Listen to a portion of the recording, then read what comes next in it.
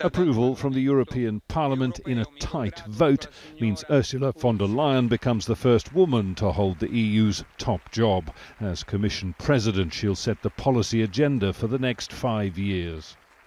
I feel so honoured and I'm overwhelmed, and I thank you for the trust you placed in me. The trust you placed in me is confidence you placed in Europe. Your confidence in a united and a strong Europe, from east to west, from south to north.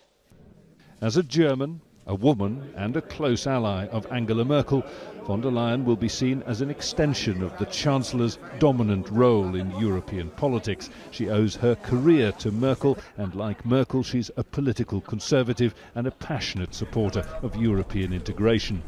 C'est finalement une femme. But big spending promises designed to sway doubting MEPs are a departure and may prove hard to fulfil. We must take bold steps together. Mrs von der Leyen is indebted for their support to opposing quarters, from the socialists to the nationalists, which means someone will have to be disappointed. Supporters in the heavyweight centre-right European People's Party bloc, to which von der Leyen belongs, brush those concerns aside. She managed to get the support of 27 out of 28 heads of government in the European Union.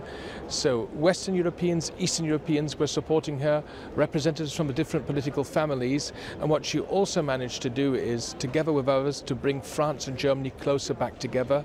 The French-German cooperation is not everything in the European Union, that's sure, but without a close Franco-German cooperation, things really don't move forward in the European Union. Among the promises Ursula von der Leyen has made is reform of the very electoral process that had failed to produce a democratically elected candidate, with her name emerging instead from behind closed doors as the preferred pick of EU heads of government and state. It's not only far-right populists talking about a democratic deficit in the EU anymore. Many other MEPs are saying it as well.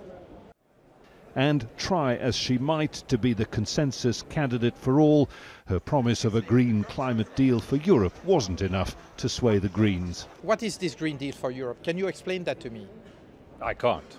Well, if you can't, I can't either. I mean, again, a slogan is not a program. What is it? How much? In which direction? But there'll be an abiding sense of relief. An autumn of crises beckons, a trade war with Trump and Britain sliding towards a no-deal Brexit. At least Europe now knows who's in charge. Jonah, Al Jazeera, Strasbourg.